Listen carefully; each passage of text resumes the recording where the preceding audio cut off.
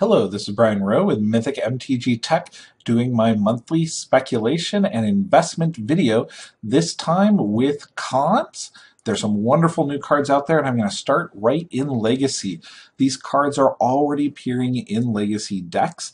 The swiftspear is just an amazing aggro card. 1/2 with haste. If you've got a lightning bolt or two, you can be hitting for a lot of damage. I am super happy with this card. I've been playtesting it in Modern and in Legacy. It did really well at SCG this last week.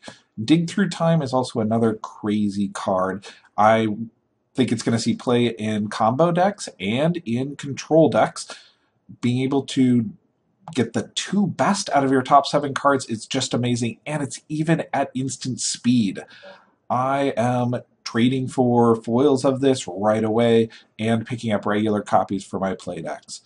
Treasure Cruise is clearly underpriced for mana. It is seeing a lot of play already in Legacy and in Modern.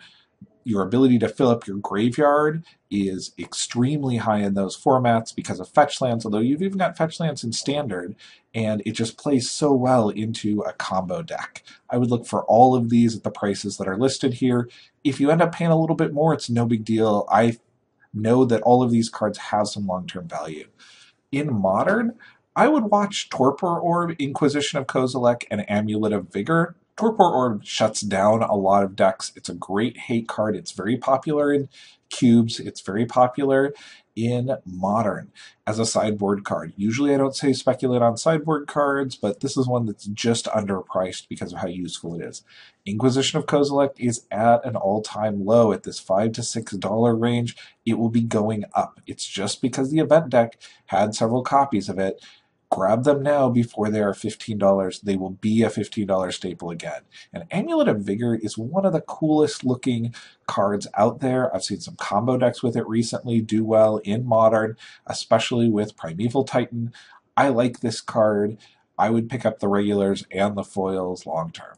In Modern, I'd also watch for Jeskai Ascendancy. It is a crazy combo card. It has already shot the price of Glittering Wish up because you basically have 7 copies of it main deck if you put in Glittering Wish and last copy in the sideboard.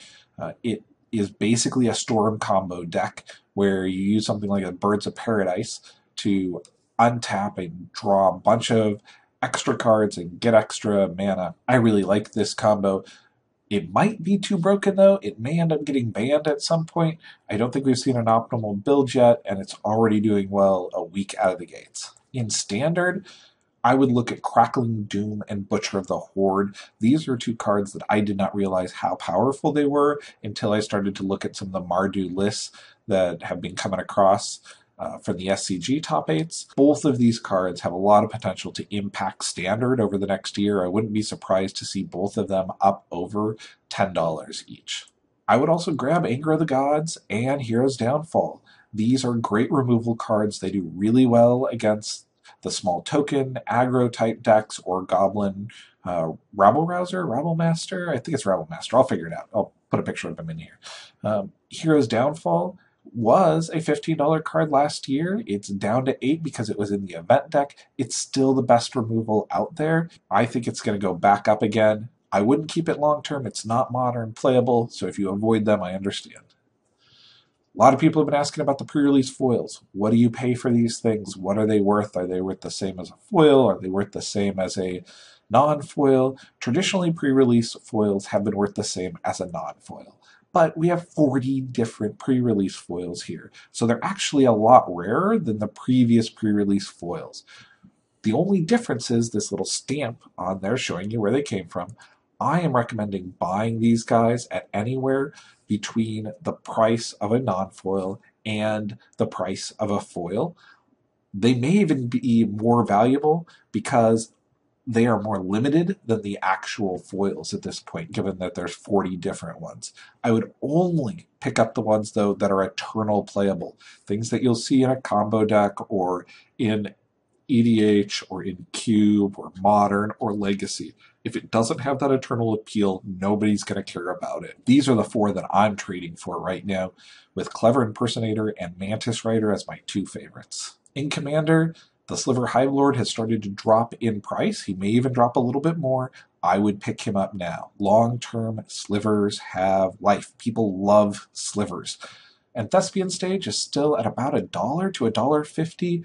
Incredible card in EDH. Pick it up before it goes up. Supreme Verdict is rotating out, and it's down to $3. This is a Legacy and Modern staple card. It's got blue in it, which means it's worth more. People love to pay more for blue cards. I'm picking up as many Supreme Verdicts as I can. I try to get people to throw them in on trades if we're a few dollars off, and surprisingly they are. People don't realize how good this card is long term. Rotating out, we also have Wear and Tear. This is one of the most versatile sideboard cards, and it's going for almost nothing right now. 50 cents or $7 for a foil. This is a card that I don't expect to see reprinted anytime soon, and that I'm happy to have extras to throw in my trade binder. If I throw them in my trade binder, I'm going to be asking $1 or $2 for them and 10 to 15 for the foils, because long term that's what their value is going to be. Right now I would avoid the high-end Portal 3 Kingdoms cards and Damnation. We had hints that Damnation is coming back soon. My guess is it's going to be in the mono black Commander deck that comes out very soon.